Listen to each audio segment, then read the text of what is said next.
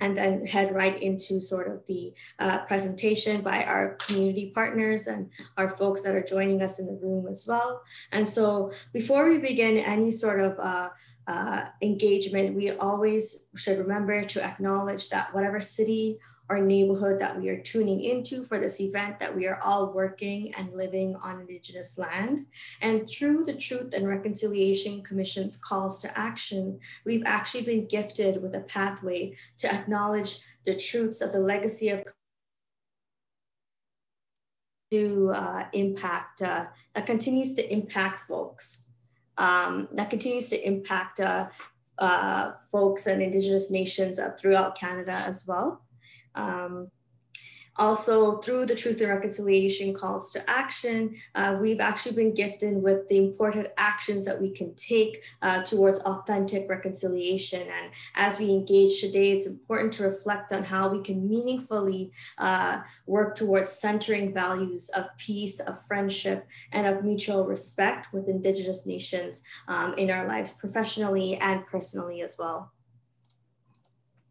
As well, with all sort of community gatherings in a virtual event, it's important to set our guidelines for engagement, not only with ourselves, but also with each other. And so as this event is being held through the Zoom platform, we at ARCDO acknowledge and are mindful of the security concerns while using online platforms, and we strive to create spaces where accountability, respect, and inclusion are integral. So as such, if there are any major or egregious disruptions that interrupts the host's ability to keep control of the Zoom platform, Jody Glee Mitchell or a member of the ARCDO team will immediately close the session and will be rescheduled. If there are any inappropriate verbal or written communications, individuals will be removed immediately by a member of the ARCDO team. So I would now like to invite the wonderful Allison Hill and her colleagues, Terry Griffin and Yami Msosa, to lead us through a discussion and some movement activities. Terry is an educator and the principal of a K-12 parochial academy in Florida. She has served as an associate superintendent, academic dean at Johns Hopkins University as well. Her areas of interest include minority serving institutions with an emphasis on K-12 urban education, in-service pedagogical development, racism and diversity, fundraising and philanthropy, and K-12 educational leadership. Allison Hill is the curator of the Restore program, as well as the founder of Hill Studio. And we also have Yami Msosa, who is a movement-based practitioner who works at the intersections of gendered and racial violence based in Toronto. Yami weaves ancestral teachings, decolonial practices, and movement to support connection to a space and place. Yami is a member of Brown Girls Yoga and Hill Restore Collective. In 2017, Yami founded Seeds Yoga for those affected by sexual harm. So without further ado, I'd like to pass it along to Allison to begin our session for today. Welcome, everyone. Thank you for joining us today. I'm always appreciative when we come into spaces like this because there's plenty of other things you could have been doing today, and we really appreciate your time. And we hope that you leave here today full with information and knowledge. Today, we're going to start out the way we usually start out is I like to take a temperature of the room. So I want to know, just maybe in one word, how you're feeling about 2021 so far.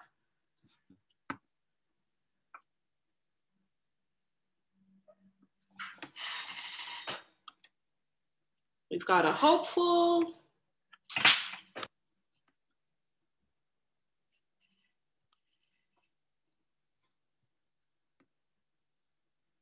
Okay, we have overwhelmed, uncertain, disappointed, frustrating. Okay.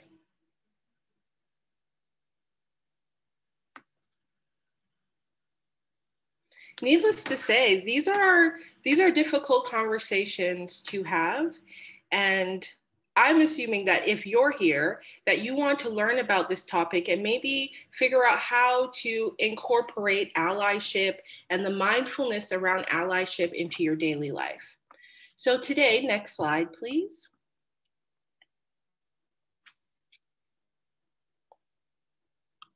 Here are our speakers today. Terry Griffin is our first speaker, and Yami Msosa is our second speaker. And our intention today, next slide, please, is to examine two theories that come up often in allyship: color blindness and zones of reaction. So thank you for sharing with us how you are feeling right now. And I'm going to hand it off to Terry Griffin, and we're going to get into our first theory around color blindness.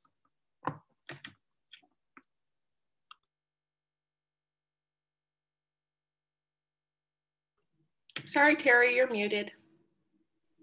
Can you hear me now? All right. Thank you so much, UFT, as well as Allison, for having me here today. As was mentioned earlier by Natasha, I live here in the United States. I am born and raised in Toronto, but now reside here in the United States. And I am passionate about people just getting along. But the question is, how can they get along? So as an educator, I work in a K through 12 settings. We have a lot of students, but I manage the teachers. And we always want to know, how can people get along better and be effective in their practice?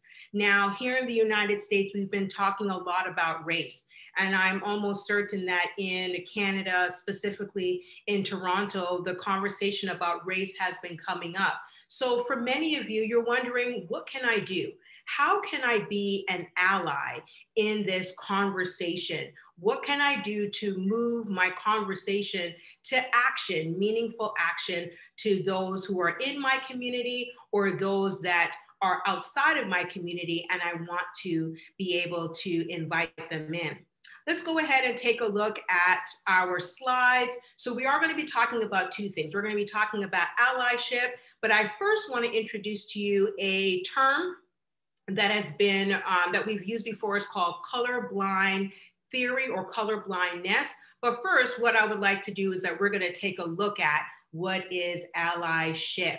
Now, I'm not able to see your screen or your face, but can you share with me with a thumbs up or a high five whether you all are familiar with the term allyship? Now, there's no secrets here. The definition is on your screen. If you've seen it before, high five. If you've seen it before, thumbs up. If you've never seen it before, that's okay. Because by the time we finish our time together today, you would be more aware of what it means to be an ally. So how's it looking? Okay. We got a lot of thumbs up. We're looking good. Right. A lot of thumbs up. Okay.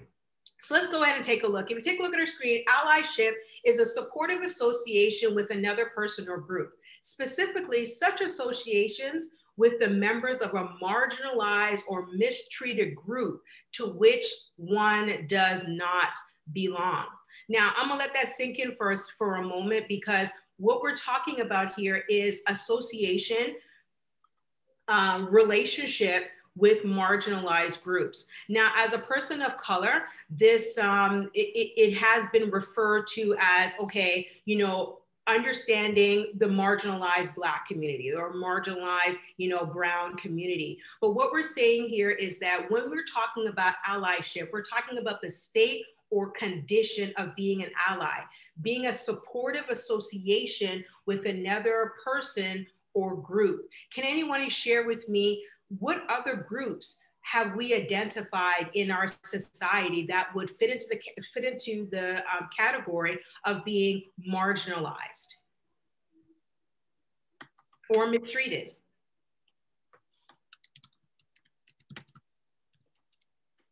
You can type in the chat as well.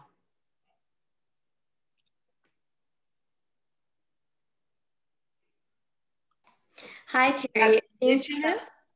it seems that we're having a little bit of a glitch in the chat, but some folks have mentioned some words, including indigenous groups and those communities from the LGBTQ2S community as well. And so some folks have been popping in some words to myself because we're having some problems with the chat function.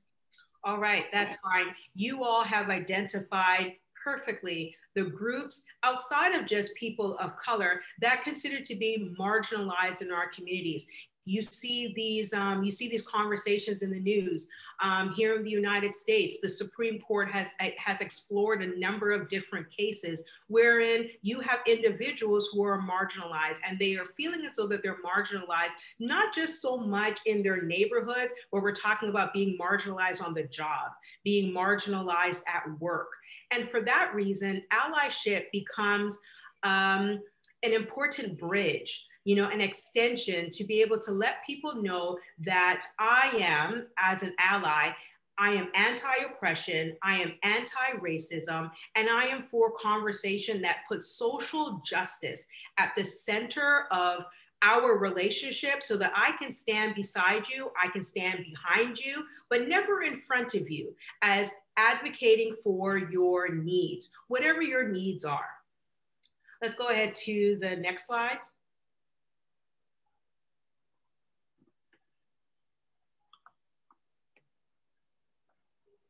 All right.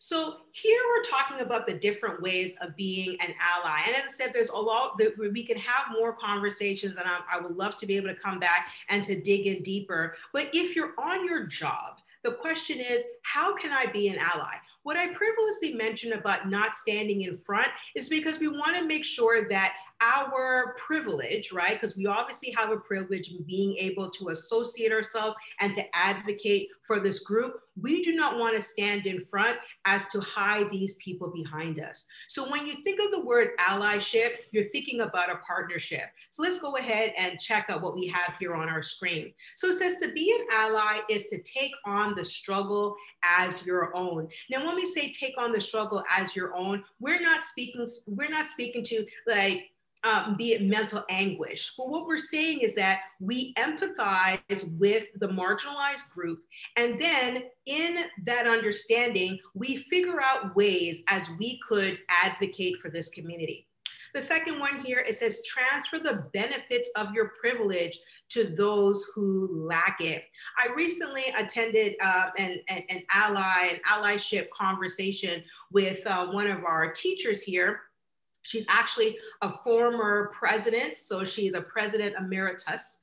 And she talked about me having privilege. And I thought to myself, I'm a marginalized person. How can I have privilege? But the thing about it with privilege is not necessarily the color of your skin, but marginalization can be associated with your color of your skin. But when we start talking about privilege, we're also talking about the things that you've been able to acquire that gives you an advantage over another group, right? Education can give you an advantage. Wealth can give you an advantage. So it's not just now the color of your skin, your community, where you live, your zip code can give you a privilege. So when we talk about being able to transfer those benefits, we're saying, you know what? I have this. How can I extend this to my community? Right? Graciously extended to the community. Amplify the voices of the oppressed before your own. Now, we've all been in a situation where we have a need. And when we have a need, we have a natural, this intrinsic need to advocate for ourselves. But have you considered advocating for groups, a marginalized group that has been unfortunately ignored or willfully suppressed? This is a perfect way to be an ally, to say, I'm going to put myself to the side and I'm going to advocate. I'm going to provide through my privilege opportunity, and that can happen through your voice. Now, some might say, you know what? I don't really want to talk about it. We can differentiate it. You can write something. You can communicate through song. But the idea is that you're amplifying your voice to be able to point out and to bring awareness to the oppressed individual or to the oppressed group. Now it says, acknowledge that even though you feel pain, the conversation is about you. And I'm going to pause here for a second because as we are going through this pandemic, and I know in the United States, we are experiencing the pandemic differently. We still have deaths, but how we're interacting with the pandemic seems to be very different to what's going on there in Canada. But the thing about it is that when we're all experiencing pain, sometimes it's difficult for us to be able to look outside of our pain and understand that as a result of our privilege, we may not be experiencing as much pain as another group. So for that reason, we are now taking a look at being able to understand our pain, see how our privilege helps us in not bearing too much of that pain, but then seeing how our privilege can support someone who is in great pain as a result of being marginalized. For example, here in the United States, and it's likely there in Canada too, we have a disproportionate amount of African Americans who have been severely affected by loss of job as well as COVID-19, right? The individuals who have been able to advocate and to talk about there needs to be greater awareness, there needs to be a stimulus package, there needs to be support for these communities. We're talking about people who are operating as an ally in their local legislature, they're operating as an ally in their universities. And here in K-12, one of the things that we did is even though we were all experiencing the trauma of going through a pandemic, the institution that I'm a part of, they receive somewhere between $250,000 to be able to supply iPads for every single student there in the school. And we do have a relatively large, we would say marginalized community. So again, even though there's pain, being able to start the conversation and to use your resources to help. Now, this one, standing up, even though you're scared. Now, this is something that does require kind of like these mental activities to say, you know, these affirmations. So this is something that I can do. I can advocate for those in my community. I can be an ally. And as I said, it is necessary to have courage to talk about being an ally, specifically because this group is marginalized, and there's this term that we refer to as critical race theory that identifies that there are laws and policies that are in place that almost like deliberately or intentionally place marginalized groups at a disadvantage. So sometimes it may seem as though, or you may feel as though, like, am I breaking the law here? But the thing about it is that you have to stand up. This is something that you believe in, and what you're asking is that this group be heard and treated fairly. Now, the last one here that I want to touch on, it says here, own your mistakes and decenter yourself. Own your mistakes and decenter yourself. Oftentimes when we have conversations that deal with marginalized groups, we can make it about ourselves. And the problem about making it about ourselves is that I like to give the example of you're wearing boots because of your privilege, and the individuals who are marginalized, they're wearing sandals. They are exposed, their toes are exposed. And when you have your privilege, when you have opportunities, sometimes they are not earned, they're just given to you because of your different opportunities. You can find yourself stepping on people's toes. Now, we can all agree, stepping on people's toes is uncomfortable, but when you're stepping on toes, at times, you can lose your audience. And when you lose that audience, this group remains unheard, but then you're somewhat confused yourself, like, what did I do wrong? When we start talking about allyship, it's about the group that you're associating yourself with. That's what it's all about. You have a role to play, and that is using your privilege, using your understanding of the community, helping them understand the language and saying, I am going to be partnering with you. What is your voice? Their voice becomes your voice. And in partnership, you guys carry on the work of being sure that their voice is being heard. And that's a collective voice. Let's go to the next slide.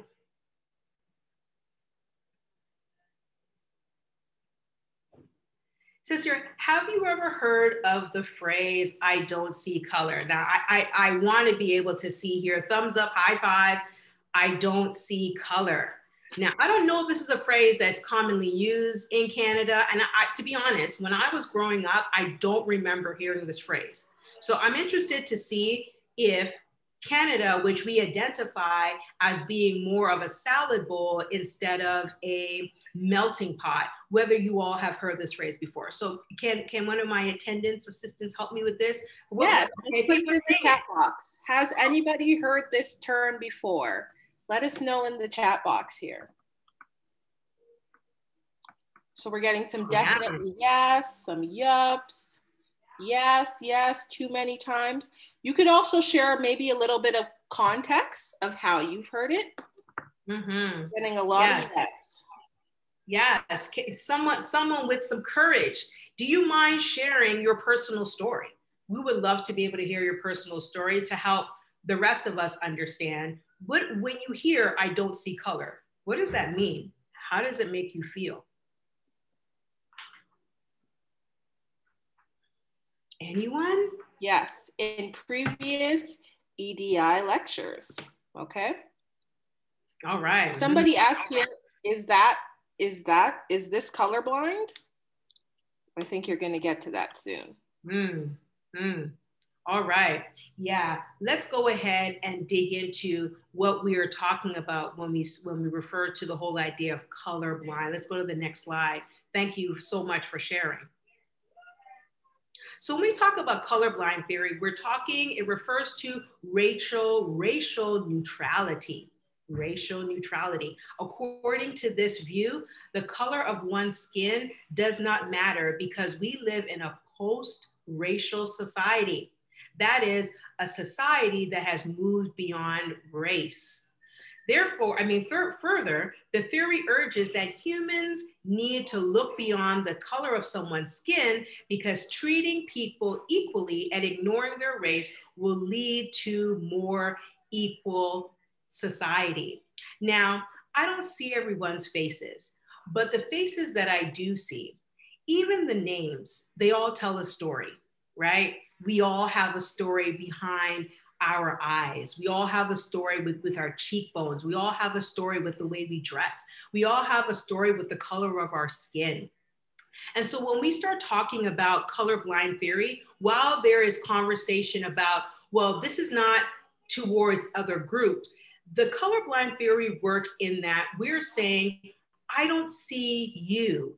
And because I don't see you, I just want to see the person, right? But the question is, can you disassociate the person with their experience? Anyone? It's hard to. So when you see me, you see an African American, African Canadian person. When I see someone else, I see someone who is of East Indian descent. I see someone who is of West Indian descent. And with that comes this great context that helps me to understand who they are. Let's go ahead to the next slide.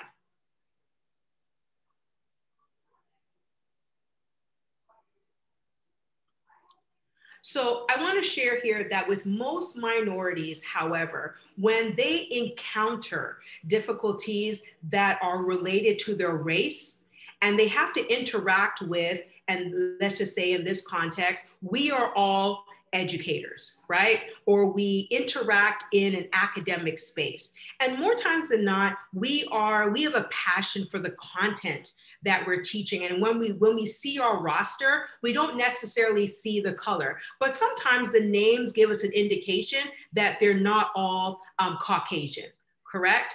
But when we start talking about and taking a look at the colorblind theory in your classroom or in your lectures or in the interactions that you're having with individuals in the space, we come to understand that you cannot be an effective ally if you're not identifying who that person is. The color of your skin, the group that you associate with, your history, your context is your voice. And in order for you to be a good ally, you just can't stand beside the person and stand behind the person. You have to understand their voice, and their voice is their story. That's the reason why colorblind theory is often brought up when we start talking about allyship. primarily because when someone says, I don't see color, the truth of the matter is they don't see you. And they don't see you in your fullness. They don't see what drives you. They don't see why you are being marginalized in the space. So for those who reference that they have experienced something like this before, or they're not certain, specifically, this is how colorblind theory works. I don't see who you are. I see your eyes. I don't see color. I want to make sure that I'm teaching you this context. But the thing about it is that you cannot teach me, you cannot associate yourself with me authentically without knowing who I am. So when we start talking about being an ally, we are talking about understanding the difficulties and the structures that put these groups at a disadvantage, and being able to speak intelligently and have empathy for where these people are coming from. Let's go ahead. Getting some good comments here as we go to the next slide. We're getting some good comments here in our chat box. One of them says, is the All Lives Matter movement, All Lives Matter, argues that we should be colorblind, and this is dismissing. We also have one that says this is very powerful. Not seeing color means not appreciating the differences. We need to see color to understand differences. Yes, yes, very much. I want to touch on a moment for the phrase all lives matter. And I think we can all agree that all lives do matter. But I'm not certain if the Black Lives Matter movement has taken presence as it has here in the United States. But okay, thank you, Yami. The thing about it is with the Black Lives Matter movement, and when we start identifying different groups that are at a disadvantage, what we are saying is this: at this moment, we want to identify with the group that is at the highest in marginalization. You understand? So specifically, when we start talking about the Black Lives Matter movement here in the United States, the data is there. We are watching it on the news. African-American people are disproportionately affected. If it's negative, it's happening. And for that reason, those who are not people of color, they have associated themselves with the Black Lives Movement to be able to advocate and to present the data and the science and the images, the arts, the literature around Blackness and why it matters. And the thing about it is that we understand that all lives matter, and it doesn't take away from you, it doesn't take away from me, but in certain times in our history, we have identified that some groups are just at a disadvantage. And for that reason, allyship comes into place and says, you know what? I'm going to go ahead and I'm going to partner with you. Another thing here in the United States, we talk about affirmative action. Affirmative action is I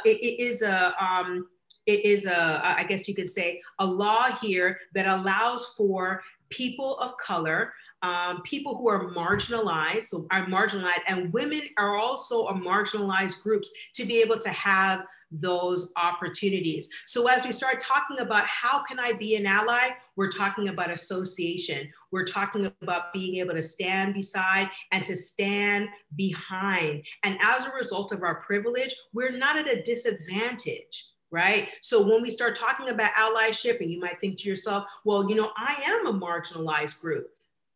The question is, do you have privilege?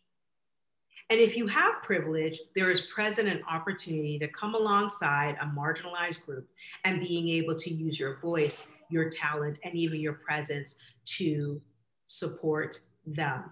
So I believe that my time is almost up. But before I go, our discussion question. Okay, let's go to the next slide.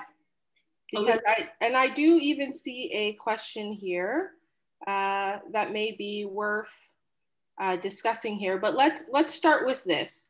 Where and how can I implement this theory where and how can you implement this theory into your allyship practice?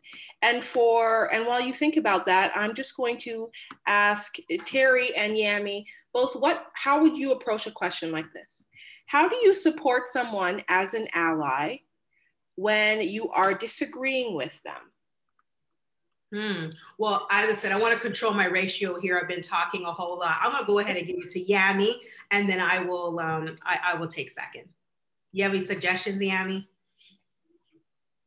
So I think what's important about principles of allyship is that you don't necessarily always have to agree with the modalities that an individual or a group uses to be able to show up in allyship. So an example of this is this past summer with the death here of Regis in Toronto, as well as George Floyd in the US. A number of folks, said, well, I believe Black Lives Matter, but I just don't believe in the ways in which people protest. And so I think that it's important to note that everyone has a different way of showing up as an ally. We all have different roles. Some folks are going to be protesting in the street. Some folks are going to be part of conversations like these within academic institutions. Some folks are going to show up as allies by bringing their Black community members and friends food. Some folks are going to purchase yoga sessions at Restore for their Black, colleagues. And so I think what's important is that when we're looking at the structural pieces of what's happening around allyship, it's important to embrace complexity and duplicity of the different ways that groups show up around allyship. All are valid, all are necessary, and we don't always have to agree. But what we can agree on, as Terry talked about, is systemic oppression, right? So it's more than just the interpersonal.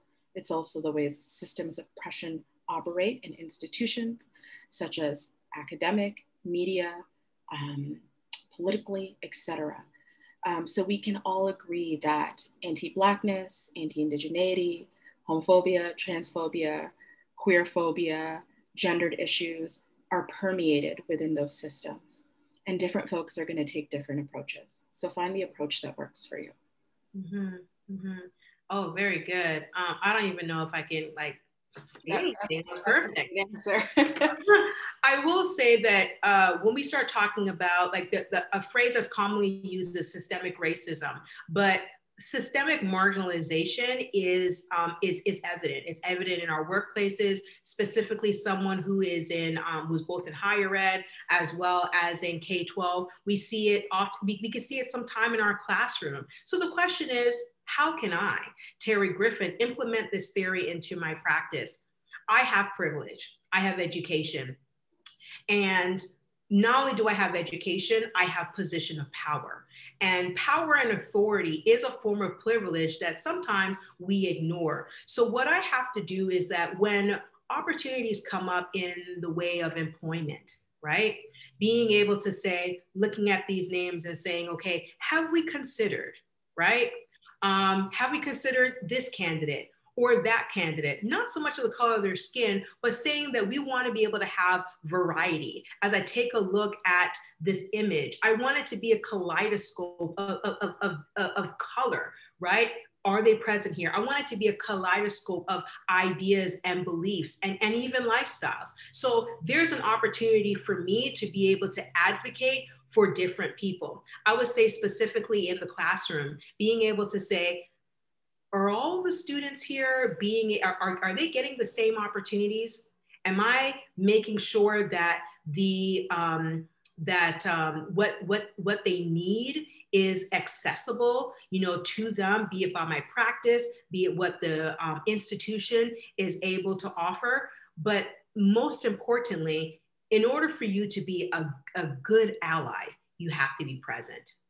You have to be present, and you have to be aware of and start looking at the people around you, taking a look at what you're reading on paper and looking deeper. And it will reveal to you where there is an opportunity for you to be an ally. And sometimes as an ally, you're not going to be the person out there on the front.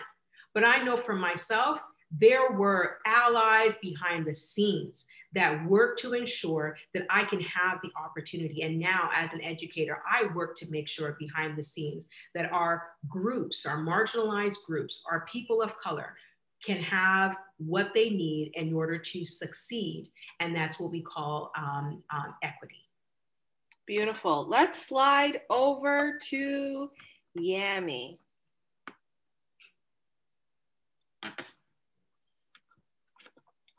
I'm on mute.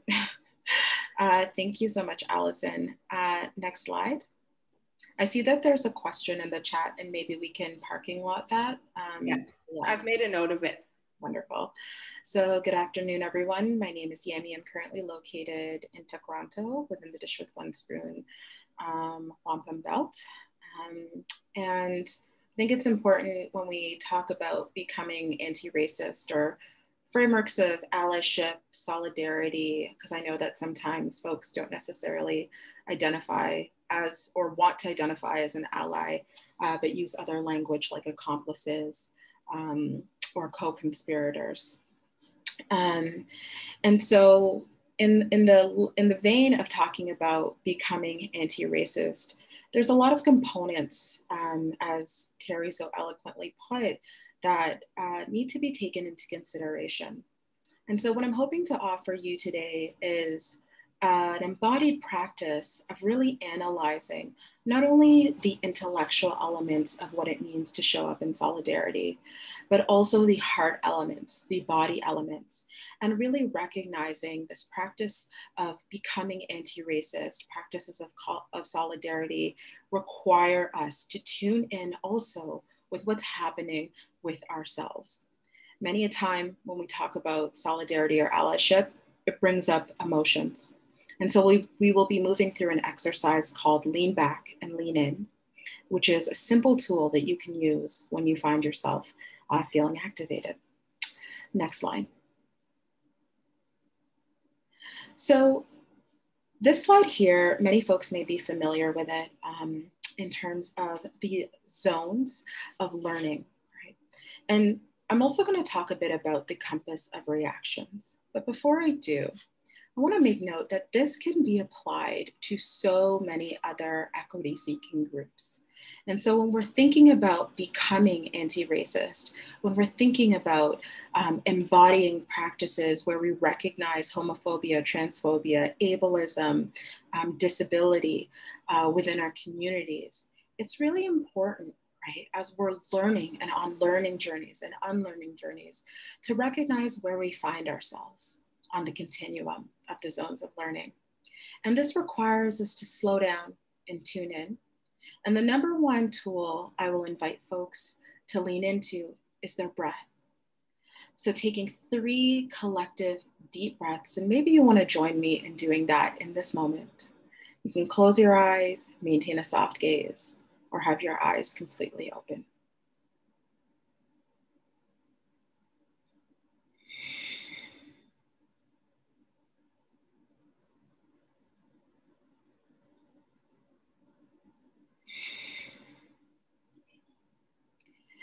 So that act of breathing is bringing us into the current moment, right? The act of noticing our breath.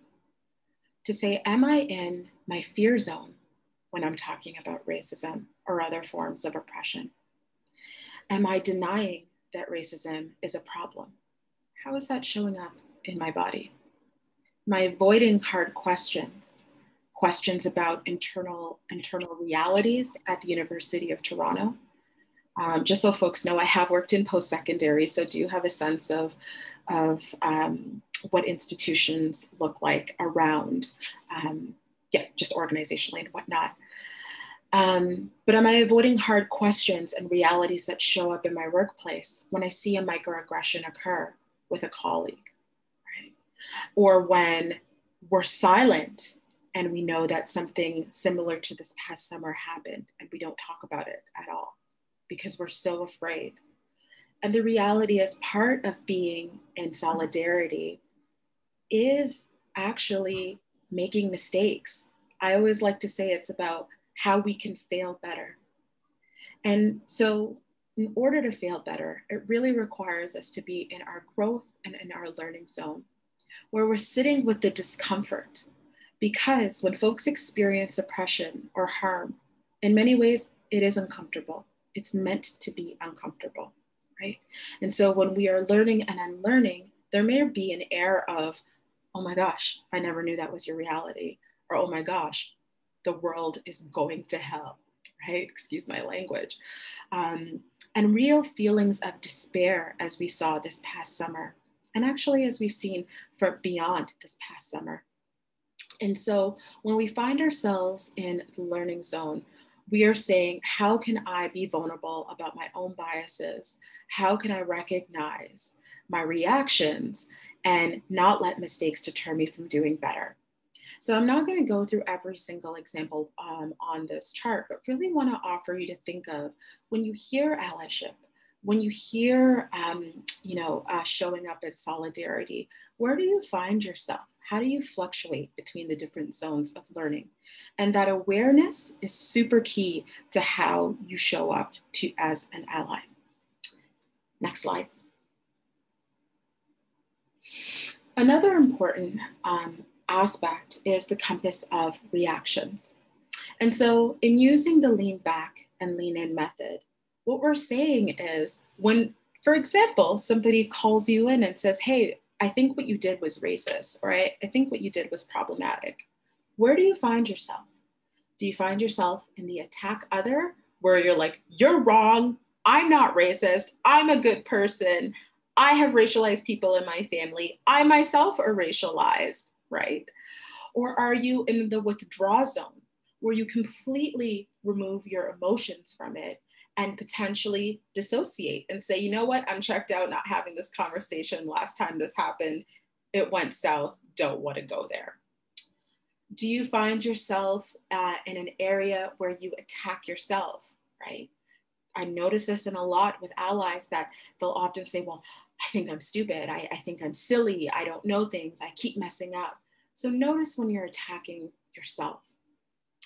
And then the other is avoidance, which is also pair in pair with withdrawing. Do you check out and say, you know what, not my problem, right? And as Terry highlighted, those principles are something that it's all of our problems, right?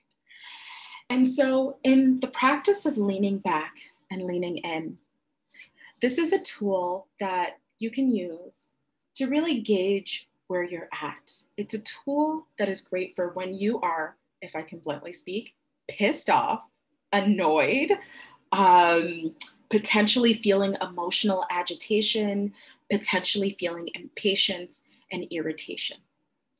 And so I'm going to invite everybody to take a comfortable seat, and we're going to practice what it feels like to lean into the exercise of leaning back and leaning in.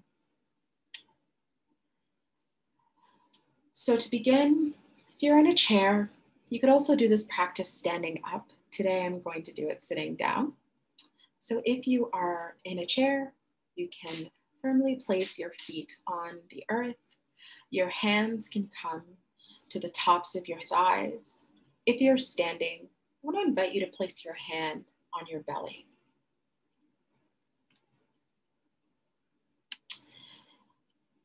Take a couple of deep breaths here in a way that feels most organic to you. And so you can breathe out of your nose, your mouth,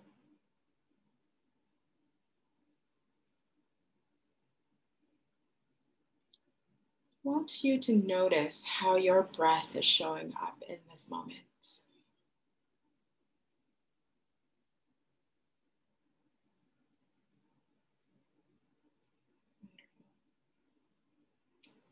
So I want to invite you to think of a time recently, and again, choose one that is accessible and safe for you to connect with. Could be something that, an experience that is currently happening for you, but think of a moment where you have felt irritation, impatience, emotional agitation, anger.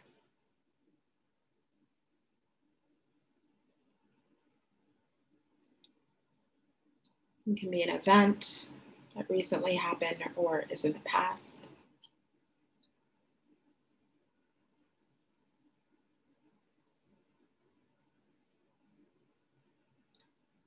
Begin to notice where you carry, and maybe you already know this, anger, irritation, frustration. Does it show up in your body? For me, it shows up right in my heart. I can feel my heart clenching when I'm angry or irritated.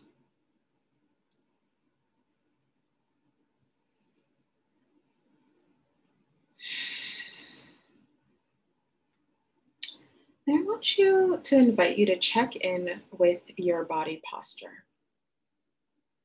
By chance, are you leaning forward?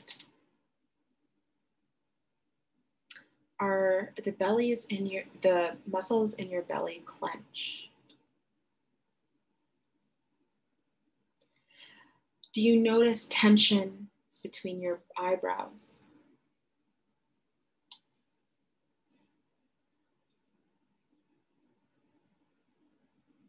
Do you feel a faster pace of breath? Do you feel a rumination, which is cyclical thinking, showing up for you?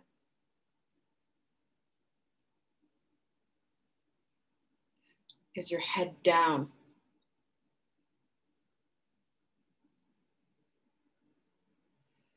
Taking another deep breath, I want to invite you to lean back. Now, this is a great practice if you're in a chair to just lean back in a way that feels safe, where you're not going to topple over. And if you're standing, potentially you want to go by a wall and just lean back. Think about how sometimes after difficult meetings or after difficult conversations, you find a wall, you're sitting down and you're just leaning back, right? As you think about what happened. So reenacting that action of leaning back. Now, if your gaze is not already relaxed, I want to invite you to soften your gaze, maybe fixating on a point on the ground. Imagine that you're looking behind your eyes, if that feels more accessible to you.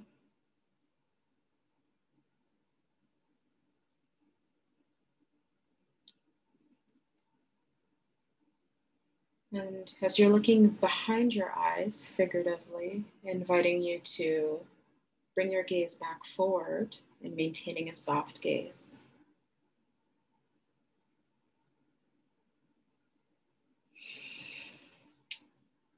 And I want you to quickly or slowly scan with your gaze lowered what you're noticing.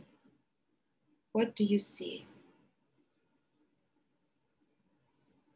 How might you gently move around your eyes and head slowly as you scan the horizon? Continuing to do this for 4 more breath cycles.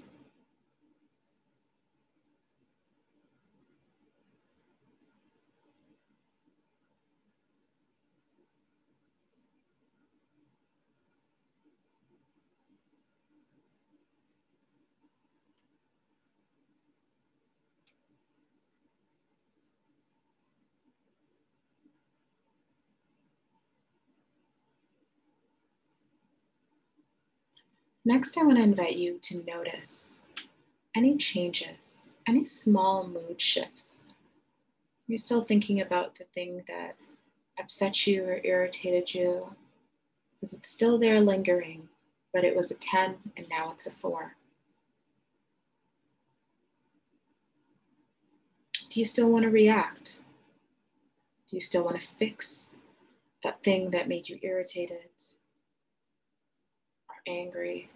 Or can you pass the urge?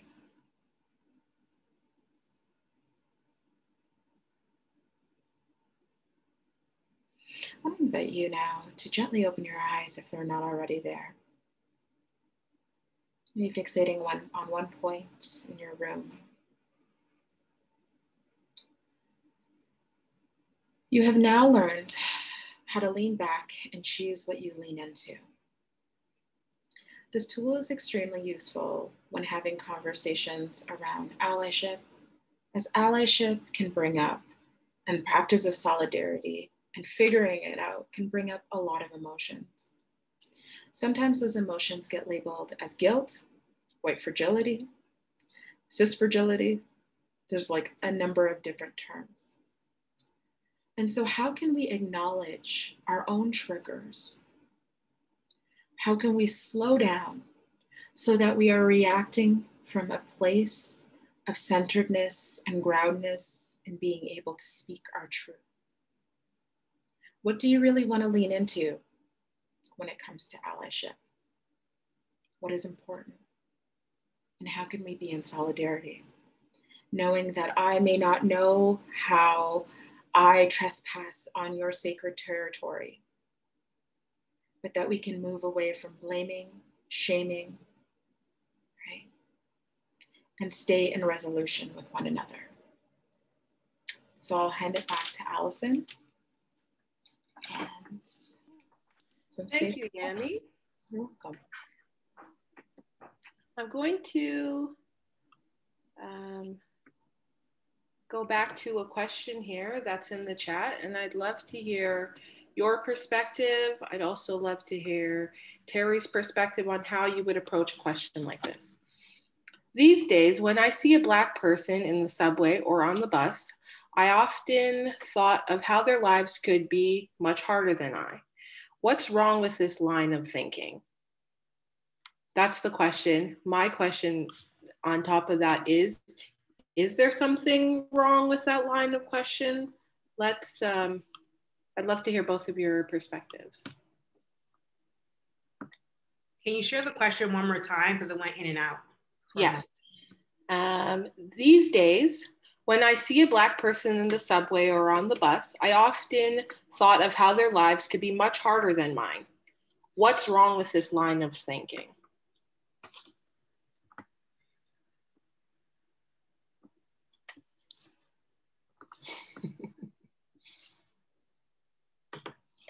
There is not a problem in being able to kind of identify that there may be an issue, but this is where the phrase comes in bias, be it implicit or implicit or explicit, I can't remember, but we're talking about a bias here. So you believe or you perceive, be it from the media, be it what it has been put out there in society, that this Black person is at a disadvantage and not really knowing who the who the person is. And so what happens is you have already like passed a judgment, not getting to know who that person, who that person is. Now you might say, you know what? I don't know if I'm at Pape Station, like they're just there. Is Pape still around? Because I remember that being a station. Okay. I'm just at Pape Station and I'm just seeing this person. So I would say there's no guilt and there's no shame in perceiving based off of the information or your prior knowledge or your, that this person is at a disadvantage, right? The problem is when you engage or interact with a marginalized group with pity. And that's where your position as being an ally is to not take away from that person. Instead, it is to give them an opportunity to provide the platform so that this person and the struggles that has been poured onto that person, right? Because when you're born, you're blessed, right? But then society and the people around you and be your community, and for some people, their own homes pour on the oppression and it becomes this burden that they carry. Don't allow your pity to be another burden for that person to carry.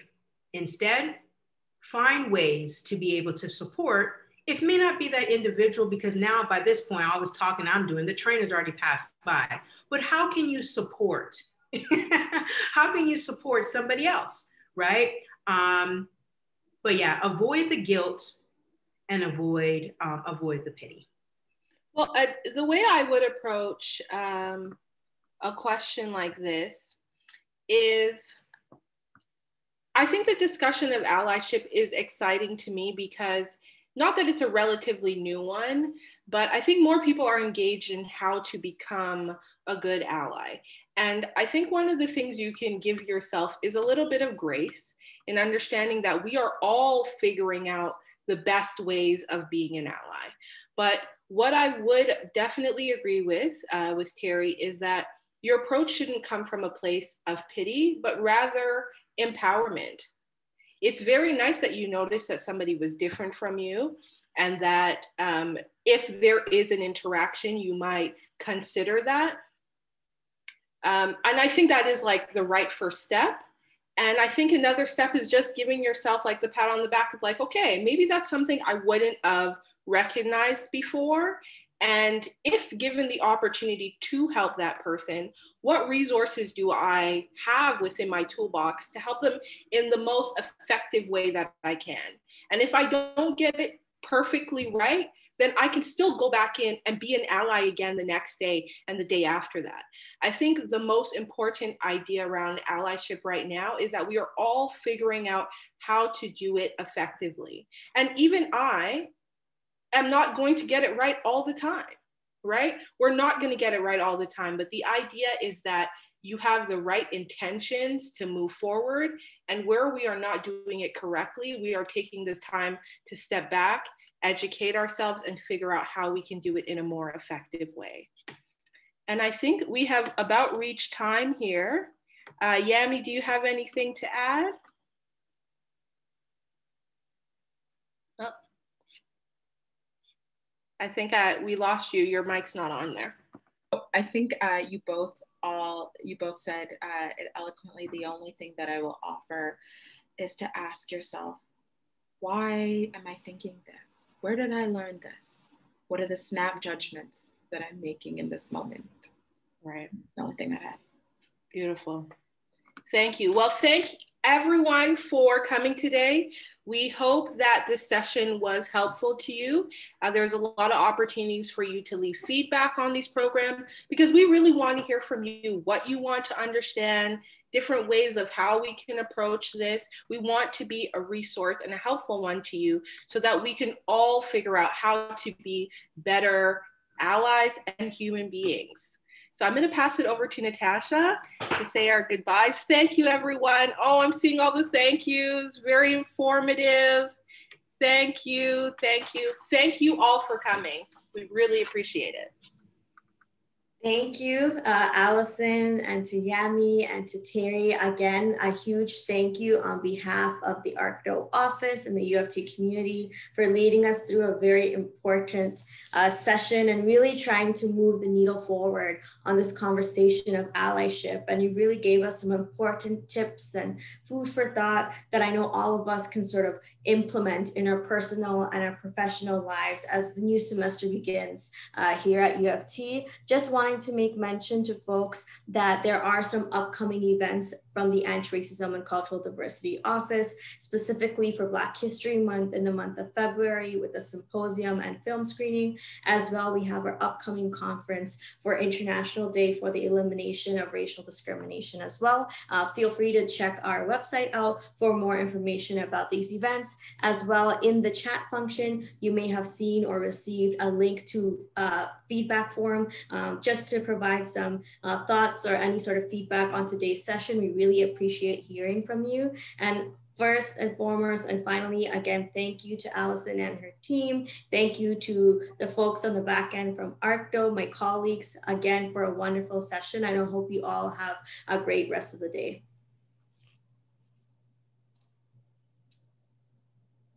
Thank you, everyone. Bye, everyone. Thanks for coming.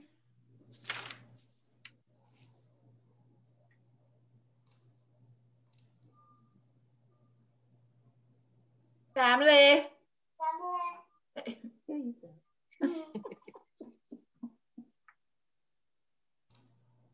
Oh gosh. Madison, leave me alone. Yes, that is my daughter I'm speaking to.